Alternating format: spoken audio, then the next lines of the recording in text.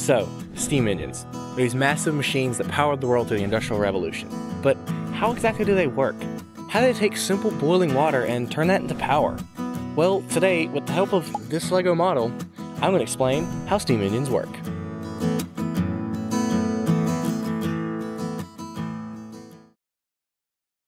Now, this may come as a surprise to some people, but a steam engine has a lot of the same parts that you'd find in a regular internal combustion engine, say for example the one in your car or truck. These parts include the cylinders, pistons, crankshaft, connecting rod, flywheel, and even valves. However, the valves in this engine look a little bit different than the valves of a steam engine. So this is a valve from an engine like the one we just saw, and this is the valve from my steam engine model. As you can see, they look quite different from one another, but they do the same thing. They control when and where the air moves within the engine.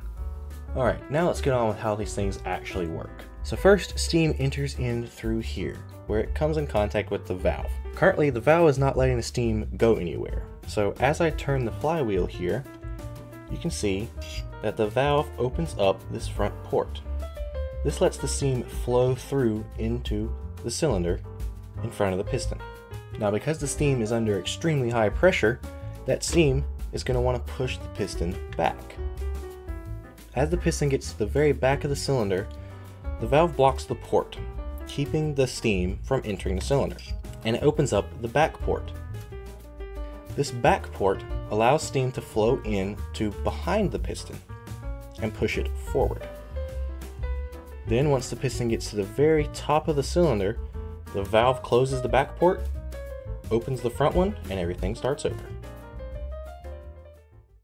Now you're probably wondering what this little device here is, and that's a good question.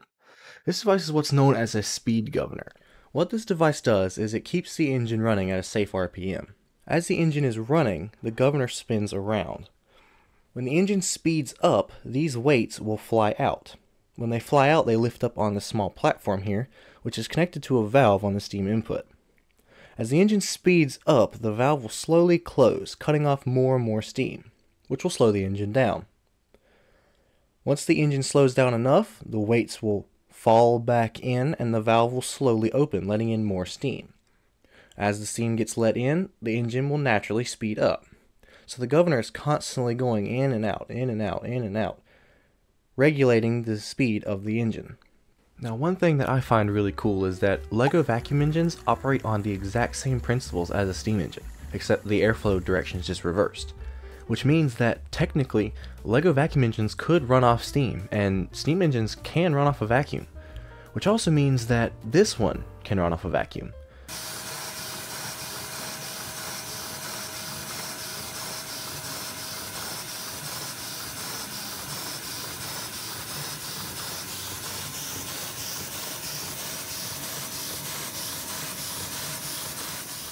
Well, I hope you learned something today. If you did, be sure to give the video a like, and don't forget to subscribe so you don't miss what I have coming out next. Thank you so much for watching, and I'll see you in the next one.